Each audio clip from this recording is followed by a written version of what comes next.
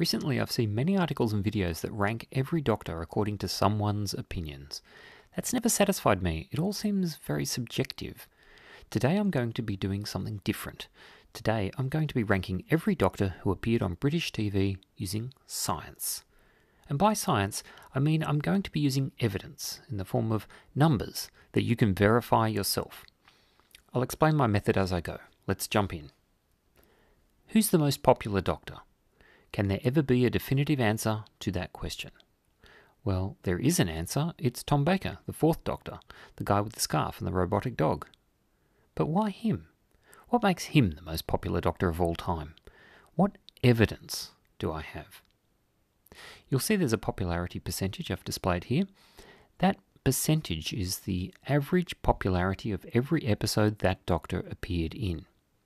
The popularity of an episode is the percentage of the UK population at the time who watched that episode on TV. Let me explain. I'm using the UK viewership numbers, which can be found on Wikipedia, which has viewing figures for every episode of the original show and the 2005 revival.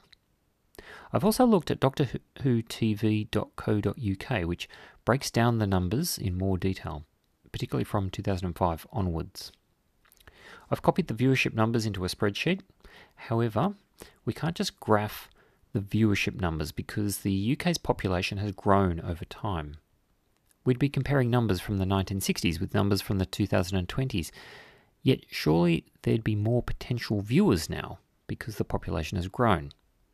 So I've divided each episode's UK viewers by the UK population at the time the episode was first screened. These population estimates are available from Wikipedia. Dividing viewership by population produces, for each episode, a percentage of the UK population who watched that episode on British TV. Let's call this the episode's popularity percentage. Next, for each doctor, I've computed the average popularity percentage of every episode in which that doctor appeared. Let's call this the doctor's popularity score. So when you see the score for Tom Baker, that's the average popularity of every episode he's appeared in on British TV. That score is an all-inclusive percentage, so actually also includes any specials, basically whenever he was in character playing the Doctor. Note, I've included Tom Baker's appearance in The Five Doctors, although I've had to exclude the story Shada, which is where the footage for his appearance in The Five Doctors originated, since Shada was never completed or televised. So The Five Doctors featured the first televised appearances of that footage.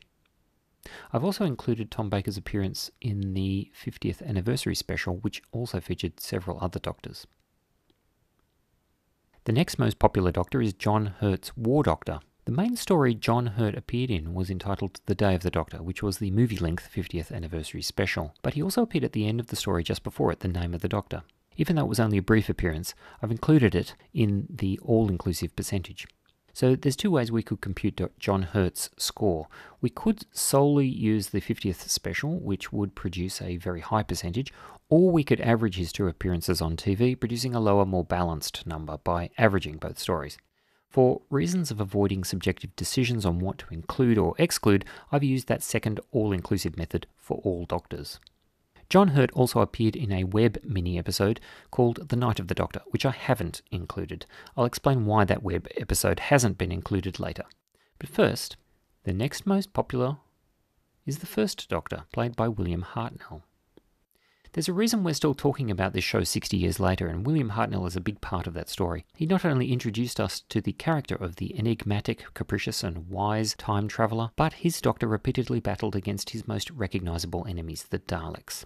You'll see for William Hartnell his score is quite high, and it's notable this was in an era in the 60s when not every British household had a TV. The score is the average of his Doctor's main run of shows. In Hartnell's case, this was the first 134 episodes up until the end of the 10th Planet. But since we're looking for the all-inclusive score, we also include the 10th anniversary special, The Three Doctors, in which he appeared alongside the second and third Doctors. By the way, I've graphed both the main run average and the all-inclusive average for each Doctor, and in most cases there's very little difference. The all-inclusive score tends to be slightly higher than the main run because specials tend to have higher viewership numbers than the main series. I'll talk more about this later. The next most popular Doctor is the 8th Doctor, Paul McGann. Paul McGann played the 8th Doctor in a one-off movie-length story from 1996. The show attracted good viewership numbers. But for whatever reason, a TV series following on from that movie didn't occur. Thus, even though he's since recorded many audio adventures, Paul McGann remains the only Doctor to appear in a single televised appearance. Accordingly, his popularity score is simply the percentage of Brits who watched his movie on the night. And because it was a movie event, those numbers are very good, better than usual TV episodes. This effect, where movies and specials do better than the TV episodes of a full season run, tend to occur in all eras of the show. The Christmas specials, for instance, consistently outperform even the season finales of the TV show.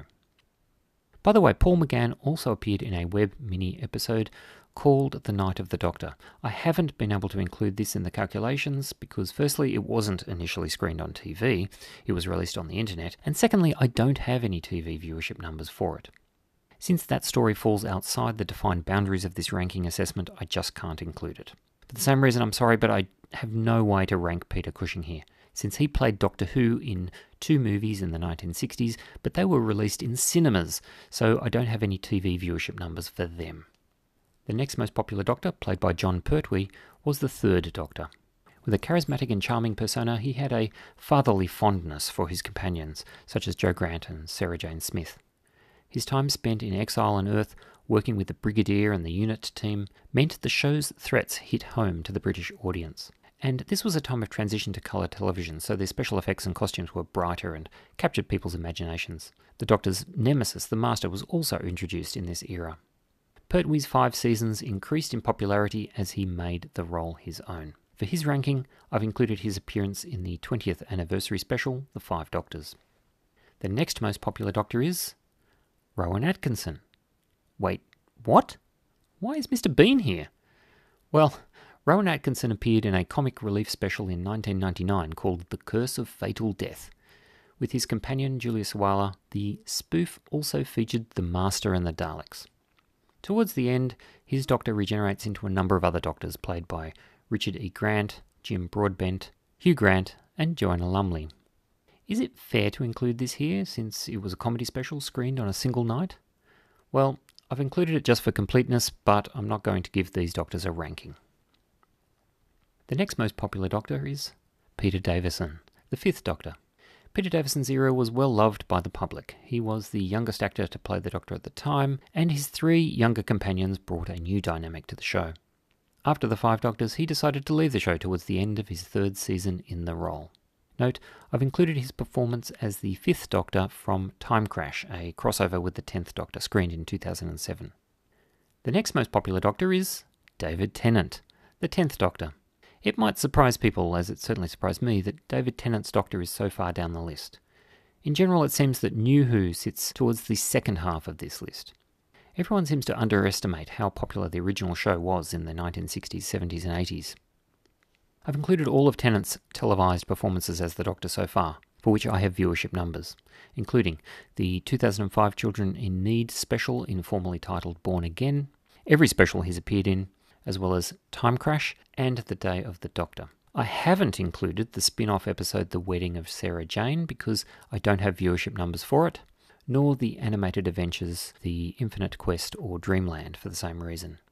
Technically, there are 3 different versions of the 10th Doctor who David Tennant plays, but I'm combining them all together here. The next most popular Doctor is Richard Hurndall, playing the 1st Doctor. Richard Hurndall only appeared in a single story, the 5 Doctors special. I've included his performance separately rather than conflating it with William Hartnell's performances.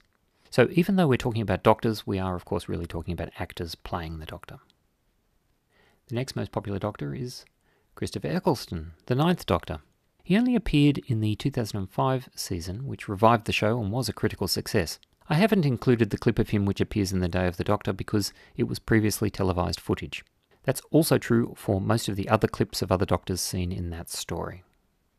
The next most popular Doctor is Patrick Troughton, the 2nd Doctor. I've included not only his main run, but also his appearances in the 3 Doctors, the 5 Doctors, and the 2 Doctors.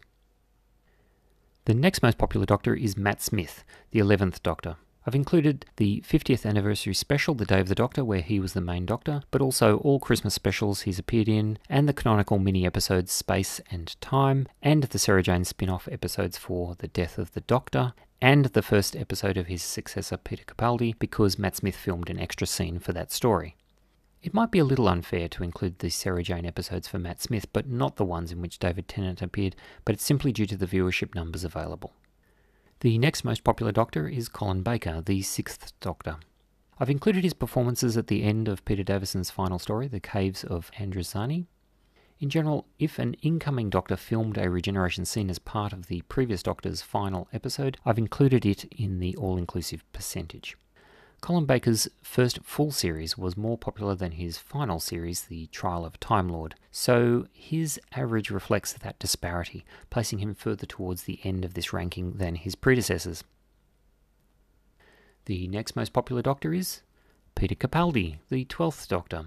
I've included his performances in all the specials he's appeared in, including The Day of the Doctor. Yes, it was only his eyebrows, but it was still new footage filmed explicitly for that story.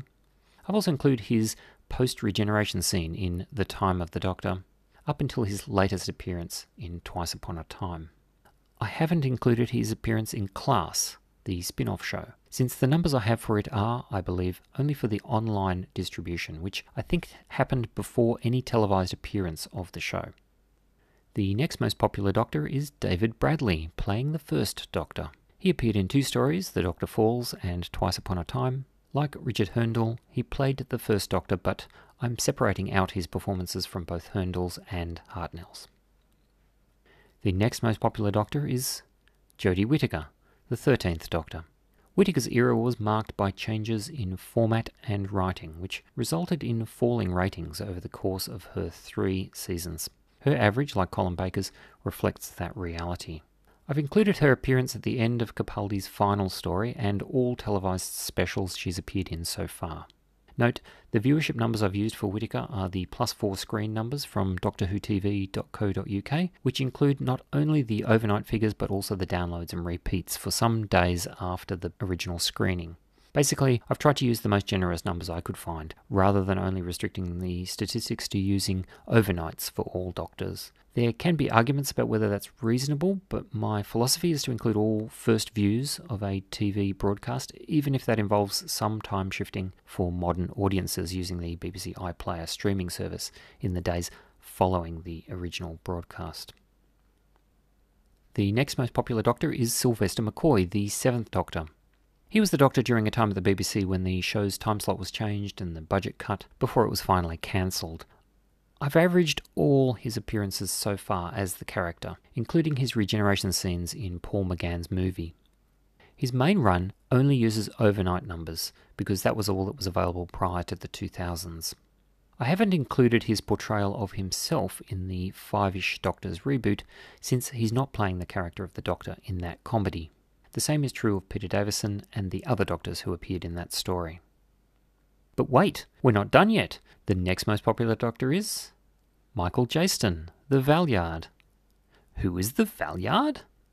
Yes, precisely. Who is the Valeyard? Specifically, the Valeyard was some kind of future incarnation of the Doctor. But does he belong in this list if he wasn't really playing the Doctor? That's difficult to answer because it depends on whether we define the Doctor by name, by personality, or by continuity of being. Regeneration means there's some continuity of the person of the Doctor, even if the personality changes a bit each time. And notably, unlike other actors such as John Hurt, Paul McGann, Richard Hurndall, or David Bradley, the Valeyard character played by Michael Jaston did appear in a full season of the show, season 23, The Trial of a Time Lord. So he has at least that claim to his name. If we exclude him, we should probably exclude those others, and possibly the next names on this ranking list too. The next most popular Doctor is Joe Martin, the fugitive Doctor. Joe Martin played a version of the Doctor in Jodie Whittaker's 2nd and 3rd seasons, although it was unclear where in the Doctor's timeline that character fits. She never appeared in a whole season of the show, only in occasional episodes. Since the ratings were already falling by the time she appeared, her average is quite low, but she's still not the final entry in this ranking list. The title of least popular Doctor thus far goes to The Timeless Children. These characters were shown in flashback in one episode of Whittaker's era. It was suggested there were previous incarnations of the Doctor from a time before the Doctor was known as the Doctor. Because they were only filmed for that one episode, that episode's viewership numbers produce this popularity score, which is the lowest on the list. Do they count as incarnations of the Doctor when the Doctor doesn't remember them and they don't know the Doctor? It's debatable. But that's how this ranking list stands at this present time. Here's a graph of all the popularity scores I've discussed. Each Doctor has two lines. The blue line is the main run for that Doctor, whereas the orange line is the all-inclusive scores, which includes all regeneration sequences, specials, and other televised appearances of that character. You can see in most cases the all-inclusive score is a little higher, but the overall shape of the graph is the same. In two cases, the main run line is higher, but those are exceptional cases where the actor was mostly in a movie-length special that rated more highly than the TV show episodes immediately prior. Sorting the list chronologically, we can draw some parallels between the earliest and latest eras of the show. Both had a guest actor playing the first Doctor in a special. Both display popularity above 10% initially, then declining popularity later on. Both had special event seasons, which featured a secret version of the Doctor. As the 12th Doctor might say, history rhymes. My goal has been to show the numbers, to explain where they came from, and to allow you to reproduce what I did yourselves. Does this answer the question of who is the best Doctor? Of course not. They each have their own merits, and the actors aren't solely responsible for the quality of the show's writing or production. Good storytelling doesn't just come down to the viewership numbers or percentages. But if there's to be a discussion of viewership numbers, I think I've demonstrated that the show waxes and wanes, and some eras are more watched than others.